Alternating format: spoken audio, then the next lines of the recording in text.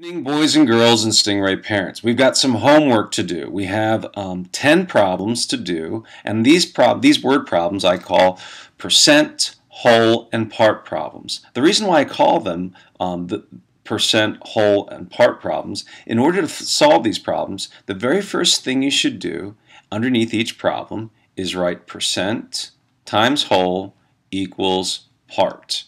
Okay, and that will guide you through each problem. Once you have the equation written down, you need to look for each piece of the equation. Now, there's 3 pieces, but you're only going to find 2. That means the missing piece is going to be a variable. Just plug in any variable, x, y. It can be something more meaningful if you want. But once you have it set up as an equation, you can then solve for that unknown variable and answer the question correctly. Okay, I'm going to walk you through the first 2 problems, problems 1 and 2, and then after that you have 8 more problems. There is a secondary worksheet with 10 more problems, but you only need to do the first worksheet with the first 10 problems. Let's get started on those 2 problems. Please write down each step with me. Let's get started. Let's get started with tonight's homework. Here we have problem 1. I'll walk through this problem with you. And as stated before, as told you, we've done percent, whole, and part problems before. But tonight you have percent, whole, part word problems. So what we're going to do is we're going to start out by writing down our formula. You must do this, okay? We know that our formula is the percent, okay, times, okay, the whole will equal our part. Whatever that may be, okay? We take the percent, we multiply it by the whole, and that gives us our part. Now what we need to do is we need to go through our word problem, read it, and find these different items. Okay, let's read the problem. Jennifer made a fruit juice using red and green grapes. 30% of the grapes are green. Okay, well, 30% are green, so 30%, that would look like that's our percentage of the grapes are green. If she used the total of 60 grapes, okay, total, that sounds like our whole, okay, is 60 grapes. How many red grapes should she use? Okay, and the red grapes, okay, that is our part. Okay, now, so they want to figure out how many, I might want to go to black here, they want to figure out how many red grapes we need. Well, up here it says 30% of the grapes are green. Ooh, here we have green, and here we have red. We want to know red. Well, I'm going to go off here. Well, it says 30% are green. Okay. That's what it says. It says 30% are green. Okay, well, 30% are green, and I know altogether I have 100%, all my grapes would be 100% grapes. If I take the 30% of green grapes away, that leaves me with 70%, which is the red grapes. Okay, now I'm getting somewhere. So I know that 70% is my percentage. This was a little tricky. We just got to make sure you're interpreting the problem correctly. So I have 70% times the total number of grapes, which is my whole, 60 grapes. That's going to equal the number of red grapes needed.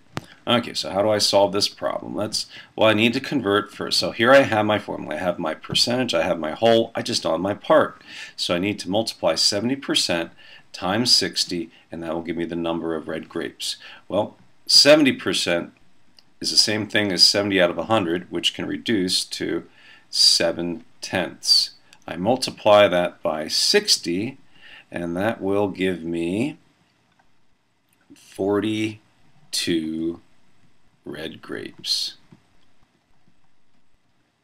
And there is my answer. I found my part. Boys and girls, that first one was pretty tricky, but we handled it. Let's try the second one. Boys and girls, let's look at our second problem. And before we even start with our problem, write down our formula. We know for solving percent and whole part problems, they're going to give us two of these three pieces, okay? We're either going to have to find the percent, whole, or part, and they'll give us two of the pieces of the puzzle. We need to figure out the third part. Okay, so the formula is the percent times the whole amount or total amount will always equal our part. Let's go look at our word problem and see if we can find two of these three pieces of the puzzle and then plug it into our equation or substitute it and solve. Okay, so here we go. Danny just hired a new employee to work in his bake shop.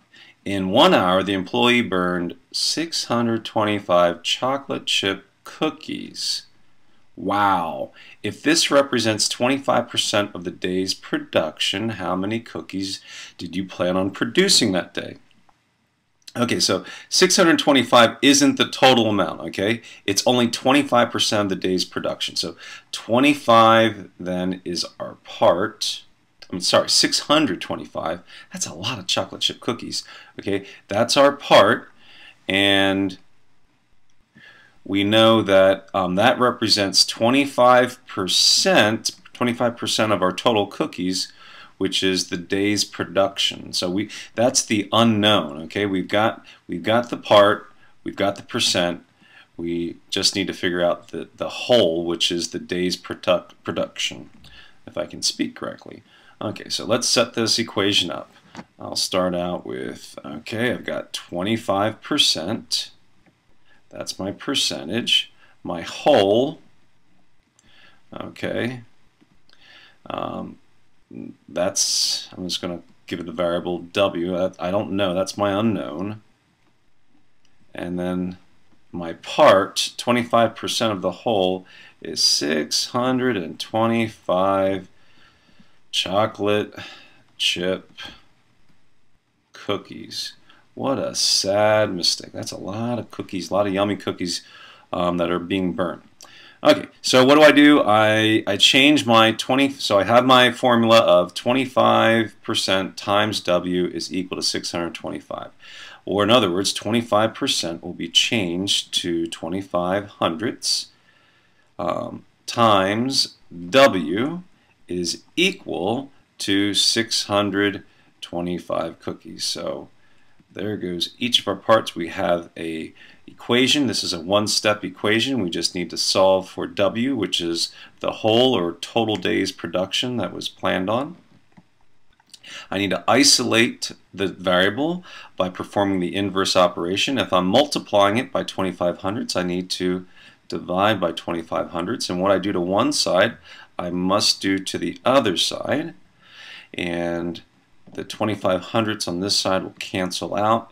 And 625 divided by 25 hundredths, which is really just multiplying it by 4, will give me 2,500. And that was the total number of cookies that were baked. Unfortunately, 625 of them were burnt. So there's my answer. I should have made it blue. There's my answer. My answer is the total number of cookies that were supposed to produce that day were 2,500. Boys and girls, you're on your own for the remaining 8 problems. I know you can do it. I'll see you tomorrow. Bye-bye.